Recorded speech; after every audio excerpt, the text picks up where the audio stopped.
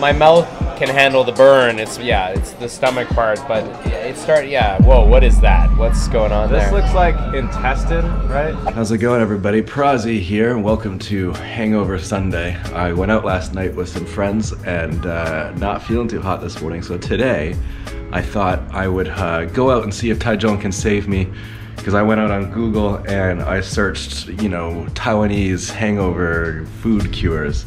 We're gonna try one of those things because have a look at how beautiful it is today. I really kind of want to enjoy the day rather than be beat down by the booze. And look who's in my house but Mr. Kole Fogele from Healthy Balance. A healthy balance. A healthy balance. Save me. So how are you with spicy food? My mouth likes it, my stomach usually rejects it, but I still eat it. That's what I'd say about spicy food. For my Western viewers, hot pot is soup that sits at a gentle boil awaiting the various thinly cut raw ingredients that you can add to the pot, and it's crazy popular around here these days. People have been enjoying it for roughly 800 or 900 years since its inception in probably Mongolia.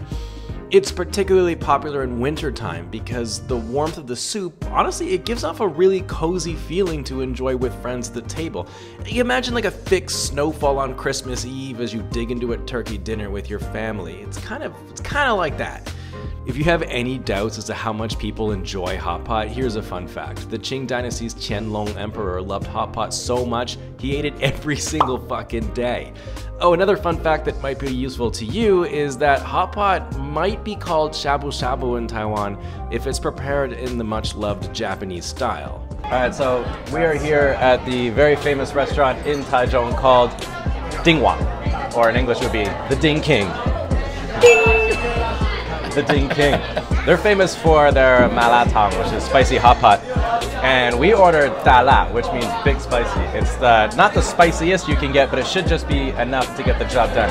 You said that your stomach doesn't really handle spicy food. I'm building a tolerance to it, I think. My mouth can handle the burn. It's the stomach part, but whoa, what is that? What's going on there? This looks like intestine, right?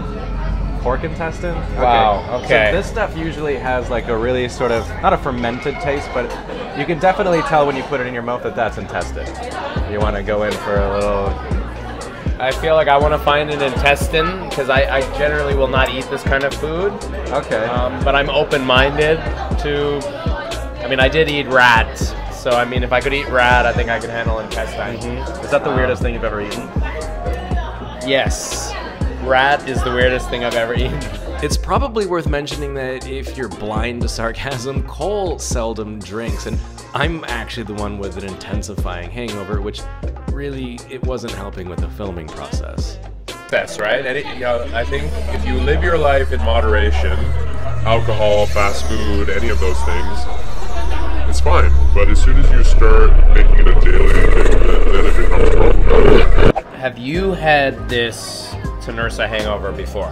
Because I know you're not really a big drinker, right? So this is the first time I've ever, I think, had hot pot as a hangover cure. But I understand the premise, because it's, when you wake up and you have a hangover, you might have a bit of a headache, and malatang, or spicy hot pot, especially if they use Sichuan spice, the numbing spice, I'm sure you've had that before, where it kind of numbs your tongue. That will overcome any headache. Your face will explode to the point where you don't really feel the headache anymore, because I just suddenly had an image of my face exploding. That's what it's like eating Sichuan food. Are these mushrooms ready? Yeah, those are definitely ready.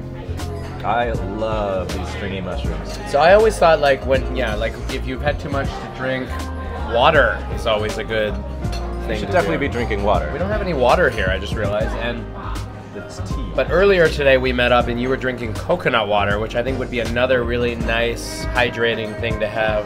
If you want, so I'm taking Taiwanese advice on how to get rid of a hangover, but advice I give to all of you who have hangovers, coconut water has all of the vitamins and things in it that you've lost. It's a natural electrolyte. Yeah, this is like bread, dried bread. But this will suck up the spice. Yeah, these will blow your face up too. Yeah, so I almost feel like I want to do that. Yeah, you want to dunk that shit in there. And I'm going to take that. That's probably gonna kill me right there. Or you're just gonna have it just like that. Yeah. It's still crispy. So the longer you leave it in, the soggier. I like it crispy. Ooh, that crunch. You can really taste the spice. Is that heavy with the spice? I'm tasting it the most right now on this. Yeah, this kind of spice is the kind of spice that like, because there's a numbing spice and then a burning spice, and this one's numbing and burning right now. I get that. Oh yeah. I bet you can feel the booze pouring out of your pores right now. This will scare off any of the leftover alcohol. It just wants out of your body. You gotta sweat it all out. Yeah. So I'm starting to get that feeling in my mouth and around my eye area, kind of things start to go a little bit dizzy. How you feeling?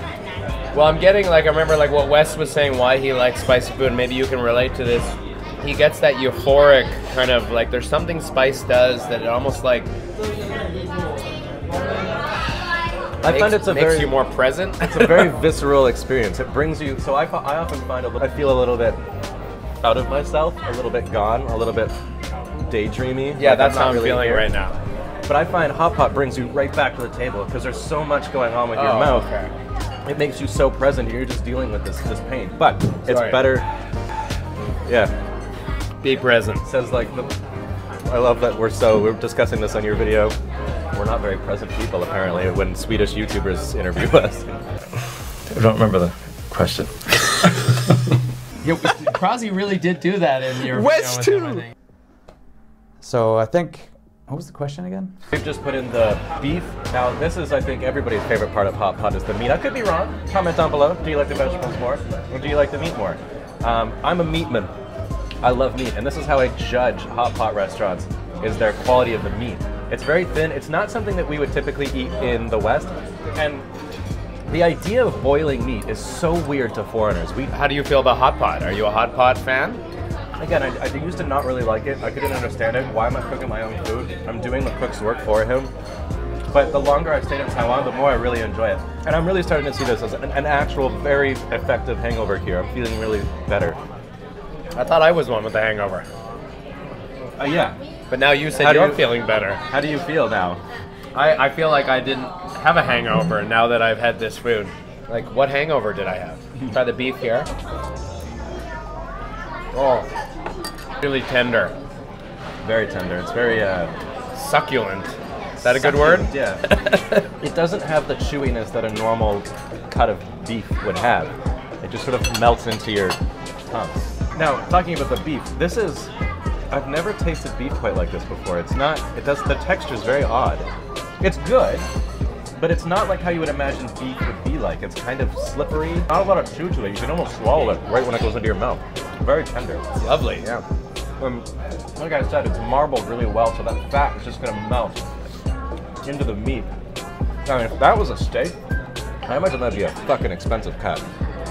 It might be, yeah. So as a lifelong alcoholic from the age of 3, how do you feel about this as a hangover cure? Well, I feel like I had a very mild hangover, almost like I didn't have one. Okay. But if I had a massive hangover, I think it's so spicy you forget that you have a hangover, is what I would say about it. I think what happens is that you start to sweat and your pores open up. And when I'm hungover, I feel like I just want this toxin out. And it's just like running through your head, through your body, and you can just feel it kind of steaming, and it's a horrible feeling being hungover. It's amazing how you can you're able to express the feeling of it while not experiencing it right now. I feel I've had a hangover once or twice in my life, but that's more Cole's expertise. I didn't mean to steal your thunder. But hot pot, especially spicy hot pot, makes you sweat, and it pulls and it draws that toxic feeling out of your body. This is surprising. Well done, Taiwan. All right, out of 10, how would you give Ding Wang hot pot, the Ding King? How would I give the Ding King out of 10? I need to think for a second there. You gotta be careful because Taichung people would give it like a 10 out of 10. This place is like everybody in this city knows Ding Wang, I think. I'm gonna give it an 8 out of 10. Okay. For the overall flavor and taste and experience. I'm gonna give it an 8.5. This is really Wow, good. And I okay. think if you come to Taichung, this is a must try. It is a little on the pricey side. I'll put how much we spend once we get the check somewhere on the screen here. However, if you are looking for a little bit of fine dining, something that I think is special to the city of Taichung, I'd recommend this. This is not bad at all. So I would take, like, my wife You said she likes loves spicy more than I do. This is a perfect date idea. If I you would guys take are her coming. here, definitely. Absolutely. If we're in Taichung, yeah, for sure. If you want to follow me on Instagram and catch my day-to-day life, you can follow me at Prozzy_SR. You can follow him on Instagram at Cole Fogle. Cool. COLEFOGLE, but he might put the... I'll put it up there. If you want to support the channel, that'd be cool. Get over to patreon.com and support it. And yeah, other than that, keep it sticking, guys. Catch you guys on the next one. How's it going, everybody?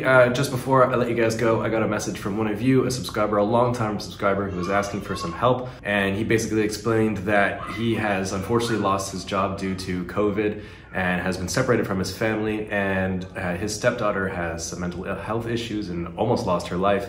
And I guess they're struggling to kind of pay some of those bills. And he has a GoFundMe page, which I'll link down at the bottom. I know times are tough, but if you could help, that would be great.